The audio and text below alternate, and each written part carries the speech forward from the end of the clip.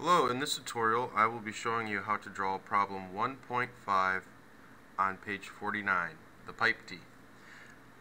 Create a solid model of the plastic pipe tee. A tee is used to connect pipes together.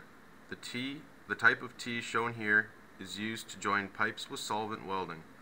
A chemical is applied to the inside of the socket and the pipe is then forced into the socket. The solvent softens the plastic, and when the solvent dries, a strong permanent joint is created. The sockets are tapered slightly to allow for a tight fit. Set the material to PVC rigid and find the weight of the tee. Dimensions are shown in inches. So to get started on this pipe tee, we're going to extrude in the top view. We're going to extrude a cylinder. So I'm going to go to Features tab, Extrude Boss Base, select my top plane,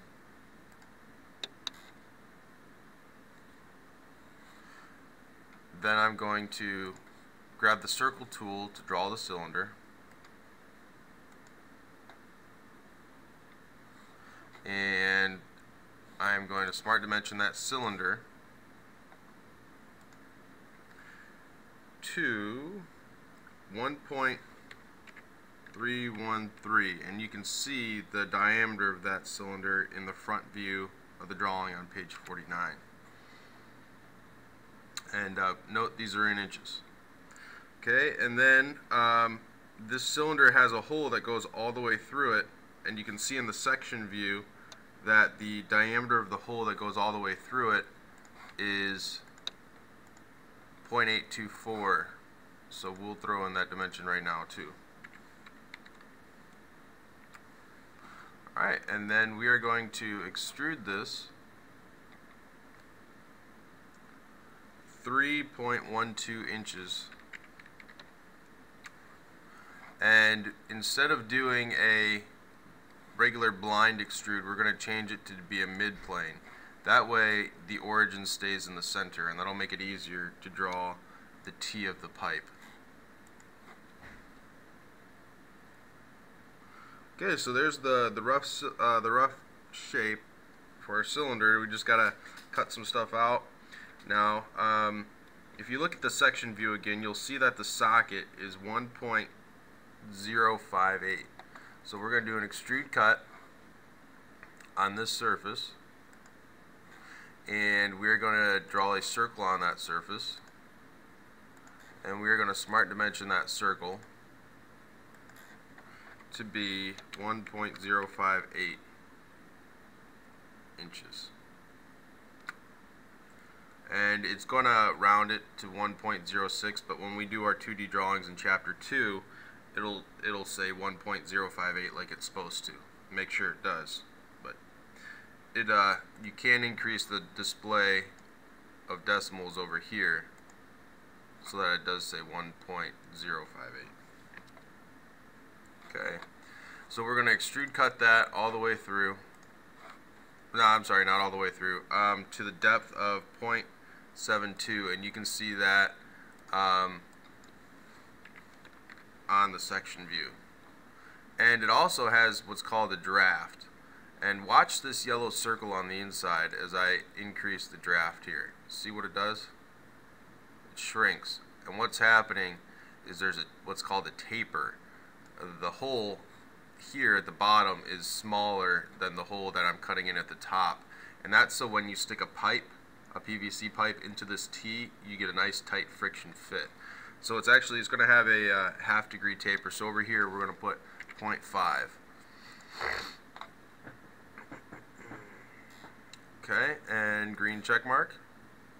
Alright, so let's take a look at our tapered hole. You won't be able to see the tapered hole with only a 0.5 taper. It's not going to be noticeable, but it'll pop up in your 2D drawing in chapter 2. Okay, now to do the socket on the other side, we can either redo what we just did, but what I'd prefer you guys to do is go to mirror. Mirror face plane should be the top plane, and remember the top plane is going to be in the middle because we did a mid-plane extrusion of the original cylinder. And we're going to mirror cut extrude 1, and now we have the tapered hole in the bottom. Now the benefit of mirroring the bottom socket is that if we ever need to change the sizes, then all we have to do is change cut extrude 1 size, and then that will automatically update down here at the bottom because it's a mirror of the first one. If we do them individually, then what's going to happen is you're going to have to change this one, and then you're going to have to change this one as well. So we're not going to be changing them, but it's just a good practice to get into for the future. Okay, so we have the cylindrical shape done. Now we need to make the T. So to make the T, what we're going to do is we're going to go to Features tab, Reference Geometry, and we're going to add a plane. And just like when we drew the flange, we're going to put a plane out. We're going to put a plane out at the front of the T. So our first reference is going to be the right plane. There we go. So the first reference, I just changed my isometric view. First reference is the right plane. It's going to be our only reference. The offset value, well, if you look at the top view of the 2D drawing on page 49, you'll see from the center of the cylinder to the outside of the T is 1.25 inches. So that's what we're going to set our plane to. Okay, now you can see this is our front view, so we have our cylinder here and we have our right plane there. So let's go ahead and just change to our right view. Now we're going to draw this on plane 1, so when you draw this, make sure you select plane 1 and not the cylinder. Okay, so we're going to do an extrude boss. So make sure you select plane 1. You can either click plane 1 here, or you can go over here and click plane 1 there.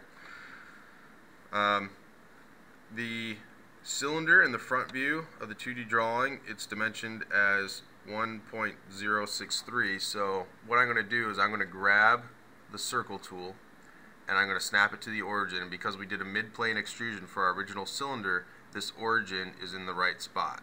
Okay, so that's very handy planning that we did.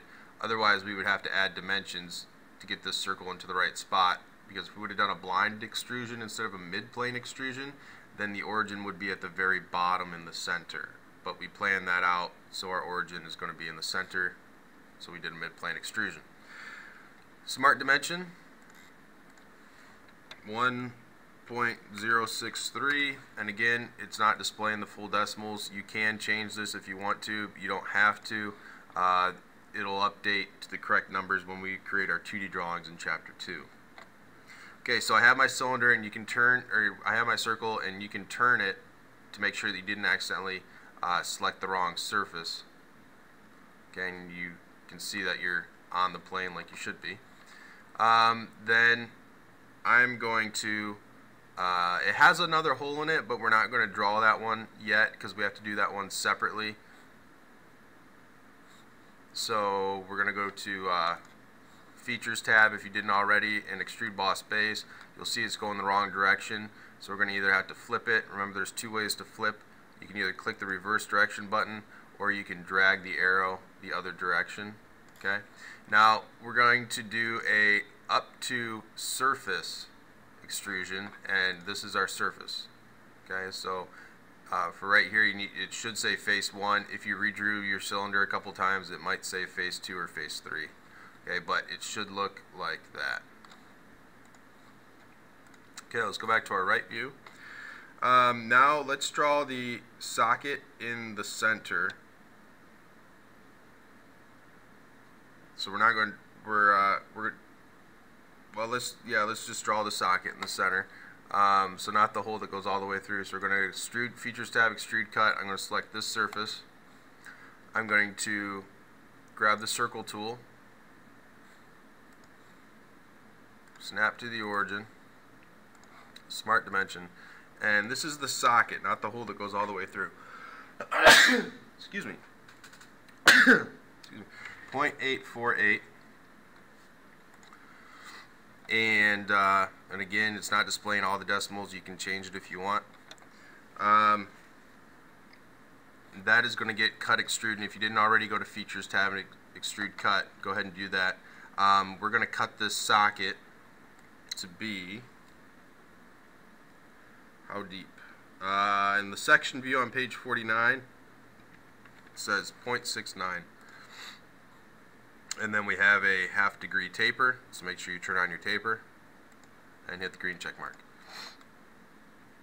Okay, so we'll go back to our right view again, and now we're going to draw the hole that goes all the way through. Okay, so I just, Features tab, Extrude Cut, I selected on the inside surface of the socket there. It really doesn't matter, you can select plane 1 if you want, or you can select this surface here. Either way, it's going to do the same thing. So I'm going to smart dimension this hole that goes all the way through. I'm going to smart dimension it to 0.622. Okay, and then I'm going to Features tab, Extrude Cut if you didn't already, and I'm going to extrude cut this all the way up to surface, and I'm going to select the inside surface, and then that's going to give me a hole that looks like that. Cool. Alright, now the only thing left is the fillets. So fillet's a material type, so I'm going to go up to fillet, items to fillet. Well, let's set our fillet size first. So you can see that there is a typical dimension in the front view of a radius of 0.020. So 0.02. Items to fillet, this edge, and this edge. And if you don't have your preview on, then you're not going to see the yellow. If you have partial preview, then you'll see one. Okay, so heads up on all that. And then there is one more fillet, and that fillet's right there. So fillet, you can't do this fillet with the smaller fillets we just did because they're different sizes. This fillet we're doing right now is only 1/10 of an inch. Okay, and there's that fillet. And then we're going to change our material types. Go up to Material, Not Specified, Edit Material. We're going to go to Plastics, and we're going to look for PVC Rigid. Apply, Close. Okay. Let's change to our isometric view so we can see what it looks like. That's nice. Looks real good. So we have all of our dimensions put in. Our part is fully defined. The last thing we're going to do is we're going to go up to Evaluate tab, Mass Properties, and we're going to check our weight. Says here that the weight is 0.10. In the book it says 0.1044, but we would just have to increase the number of decimals for our 0.1045. So even though it's off by 0.0001, that's close enough. That could be just variation in the computer software. That's so minimal it doesn't make a difference. Okay, so that is how you make the PVC pipe tee.